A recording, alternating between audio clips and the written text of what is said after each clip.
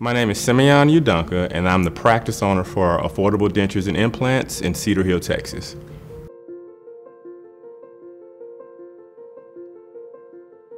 One of the biggest things at least this comes to memory right now, I've been doing some aid with a ministry in Dallas, specifically dealing with prison reform and prison ministry. And one of the patients, one of the clients, was actually come to the office, did an interview, and he was able to actually not only graduate from that program after being released, but actually got his first job on his first interview.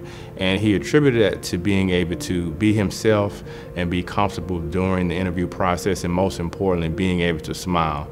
So being able to positively impact that demographic that has a lot of negative implications, and not being able to get second opportunities, that was huge for me in my practice.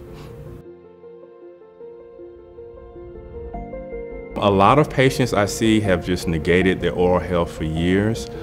They walk around with low self-esteem.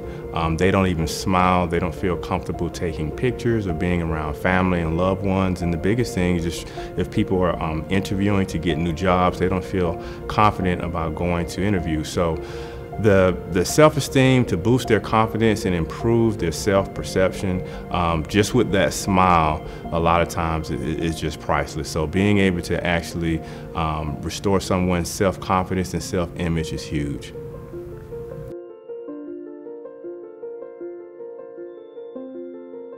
I'm big on establishing a positive culture within the office, so the staff understands that the only way we're going to do this is to do it the right way. So people working as a team and being able to effectively communicate with patients, answer questions in a non-judgmental way, because many patients go to other offices or other places of businesses and they feel judged because they look a certain way or people perceive they may not be able to afford the treatment.